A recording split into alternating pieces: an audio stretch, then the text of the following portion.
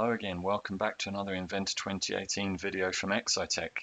This time we're looking at helping you ensure that the data in your parts list in an Inventor drawing is always accurate.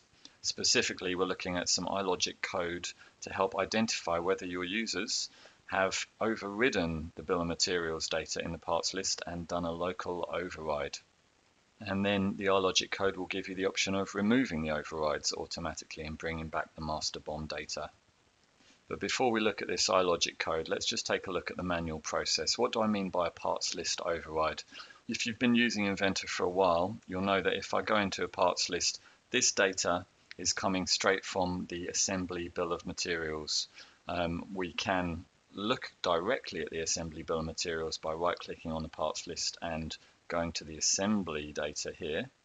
This is where we should make edits, but you'll find many users, probably more inexperienced Inventor users, might double click on the parts list and make edits locally to the parts list here. For instance, I might want to change the way that the description for this particular part. The minute I do that, it's going to highlight blue. That's telling me there's probably something wrong with what I'm doing. And if I right click, I've assigned a static value, and then anything I change in the bill of materials will no longer be reflected in this parts list. However, it's not immediately obvious unless you double click on the parts list as to whether any overrides have been done or not. So this is just a simple bit of code to remove any of these local overrides, the equivalent of unticking static value and reinstating the BOM data here.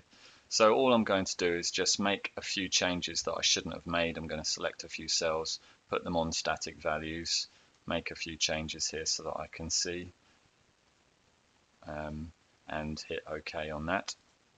I've actually got parts lists on a second sheet here as well, so if I go onto this second sheet, I might be tempted as a user to fill in some of this description information, probably with something a bit more sensible than this, but this is of course bad practice. This data should be filled in the assembly, but let's just say we've done some bad practice here. As an addition, if you've been using Inventor for a while, you might be aware of custom parts and parts lists. So if I right click and say insert custom part, we can create new data in here which doesn't relate to an Inventor part. So I could have some Loctite in here or something. You get the idea. And we want to obviously keep this data because this is a legitimate way of working with Inventor as well. So if I say OK, we've got some overrides here. You can see this rogue data in here, and we've also got some overrides here. So now if we try our iLogic code to find and remove any parts list overrides, I'll just run this, and it will tell me how many overridden cells I have in all the parts lists in all the sheets of this drawing, and give me the option of removing the parts list overrides. So I can say no. Well, first thing I could do is cancel completely out and do nothing about it, or I can run it again. I can say no, I don't want to automatically reinstate the BOM data, in which case it will edit the parts list automatically for me and allow me to make whatever changes I see fit in here. Or if I run it again, I'll say yes to automatically remove any of those overrides. So if I say yes, you should see down here that data has been reinstated, no more blue cells. If I go into the second sheet, you can see that we've exposed the fact that we're actually missing BOM data here again.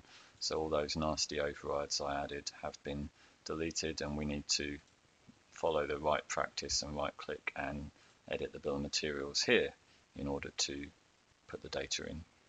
Okay, and when it comes to our custom part, that's still there, it's still fine, we haven't deleted that.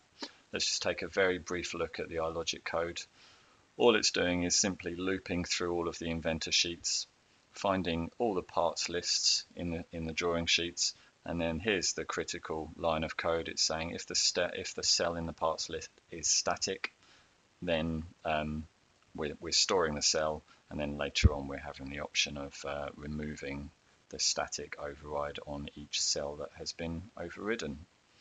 Okay, so hopefully this might be able to be added to, a nice toolbox of CAD manager tools to ensure compliance of your Inventor drawings, try and ease the burden of making sure your drawings are as accurate as possible. Hope you find some use for it. Thanks a lot for checking it out.